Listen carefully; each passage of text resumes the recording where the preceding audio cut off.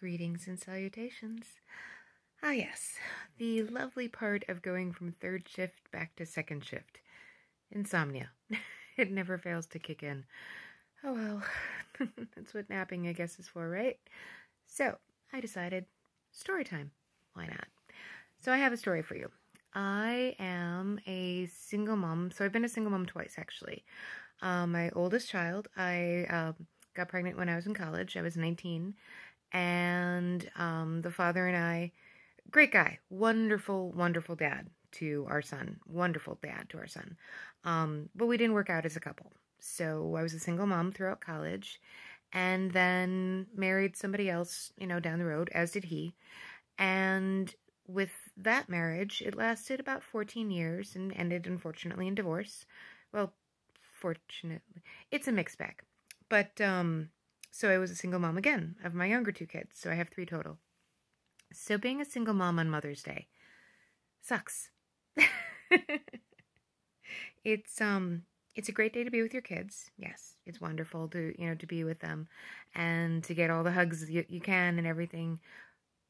But there's some drawbacks. When you're a single mom, there's nobody taking the kids shopping for cards and presents. Not that I'm, super materialistic, but, breakfast in bed, a flower, a homemade card. Oh, my God. I have occasionally gotten a homemade card now and then for a couple birthdays, and I've saved literally every single one.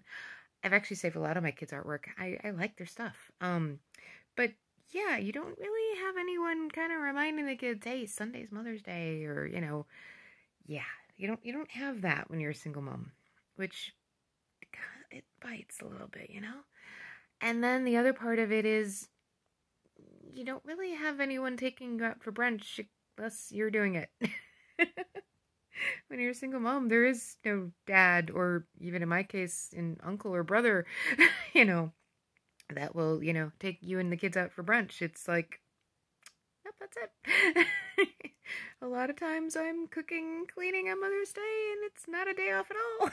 So, yeah, I guess I am complaining a little bit. It's different. When you're married, Mother's Day is one way, where, dad is usually kind of encouraging the kids to, to pamper mom for the day, and it is nice, and there were a couple Mother's Days while I was married that were actually quite pleasant. But when you're back to being a single mom, it's kind of it's different. So there was this one time, hence the story time.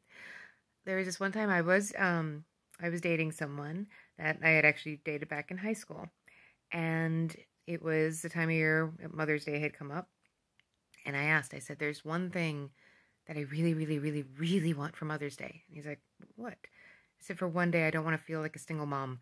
I said, just for one day, can we just fake it, and stuff. And I don't want to feel like a single mom just for one day. And yeah, he did. And it was probably, we had a friendship too, in addition to dating. And it was probably one of the best things that a friend could do for a single mom.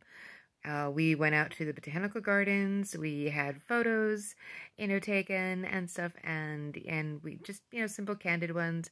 And we went out to dinner, and it was just nice being the 4 of us. And it felt normal. It felt normal for a little while, for a few hours, And it's like, it was nice not to feel like a single mom just for half the day, and it was a relief, because it's not easy. It's not easy being a single mom, first of all, and it's not easy feeling like you're failing what was expected of you, and feeling like you're not measuring up to what you could be, It is easier to raise kids when there's more than one adult in the house, and that goes for single dads or single moms. Yeah, we overcompensate a lot when it comes to the efforts, and it's exhausting. It really is exhausting, and it does help when there's a second grown-up around, whether it's a nanny, a sister, a brother, aunts, uncles, grandparents, any second adult sometimes is really a huge, huge help. But when you're a single parent, you're also very stubborn and very independent and very I'm going to do this. I'm going to measure up. I'm going to handle this. It's exhausting. Emotionally, financially, everything, physically, the works. It's exhausting. It really is. You do overcompensate a lot. You do. And you miss the companionship, but you don't want to risk the wrong kind of companionship, because that is catastrophic. Personal experience on that one. You don't want to risk the wrong kind of companionship just because you're a single parent.